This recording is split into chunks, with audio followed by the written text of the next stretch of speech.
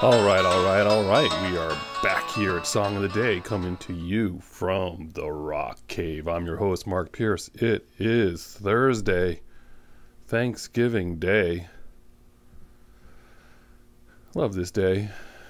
I don't know about you guys, but we don't have to travel, and it's always beautiful in New England, regardless of the weather.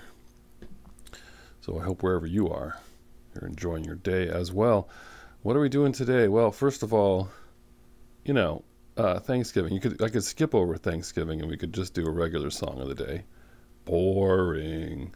Or we could come up with something more creative. But you know what? There's something to be said for tradition. There's a reason why traditions are traditions, right? Because they work. So I thought about it and I was like, you know what? I did this last year, but you know what? You got to do it again because first of all, last year I didn't think I'd be doing this year. And secondly, how can you not? Right? How can you not? So I think you all already know what I'm talking about. So we're going back to October 1967. 54 years ago, Arlo Guthrie releases Alice's Restaurant Massacre. That's the actual name of the song, by the way, affectionately called Alice's Restaurant, which is the name of the album that it's from, by the way. This was, as you all know, a satirical protest of the Vietnam War draft, right? It is largely based on a true story. It pretty much is embellished in spots, but it's pretty much spot on. But first and foremost, massacre, you think he's just saying that word. It's not a made-up word in that that's actually a word they use that originates from the Ozarks, and they use that word, which means when something is messed up and the results are hard to believe. So it's not massacre. It's not as bad as a massacre where people died. It's actually just when something is just a surprise, like it's just, you can't even believe that's what happened. So you can incorporate that if you want. You can say massacre. See if you can work that into conversation around the table today. Again, it was an exaggerated but mostly true story about he and his friends in Stockbridge, Massachusetts, not that far from where I am in the Berkshire Mountains of Massachusetts. It's kind of a resort area. Very small town, population just over 2,000. It is the location of the Norman Rockwell Museum, however. And you also heard in James Taylor's song, Sweet Baby James, right? The 1st of December was covered with snow. So was the turnpike from Stockbridge to Boston. Remember that? So there you go. There's your Stockbridge stuff.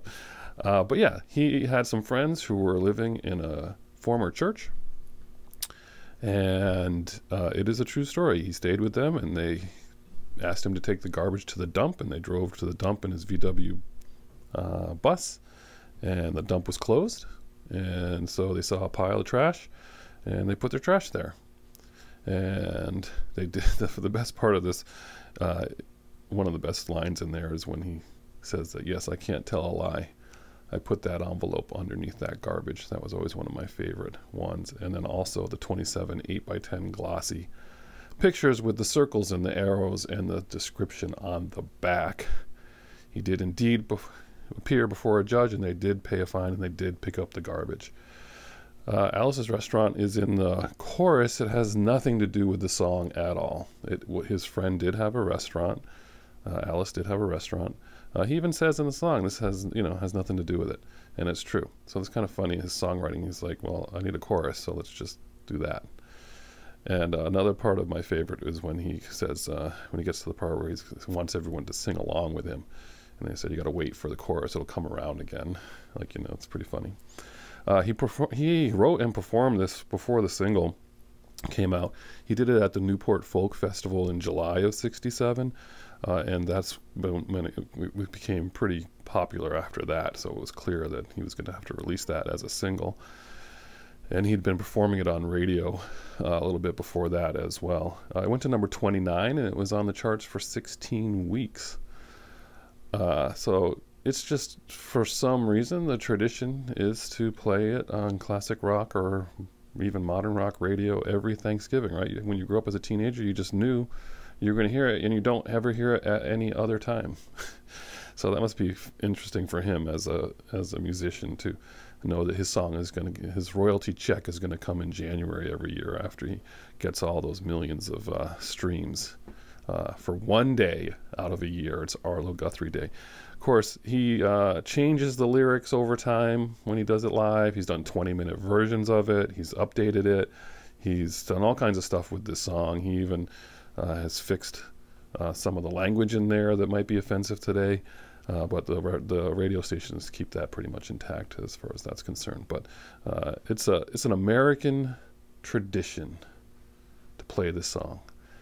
So that's going to be your song of the day. And the only other song that I think about on Thanksgiving, it's not, you know, it's another parody or another comedy, is when Adam Sandler did his turkey song on Thanksgiving. So we'll post that below, but that was always a favorite of mine, always. So that's a good one.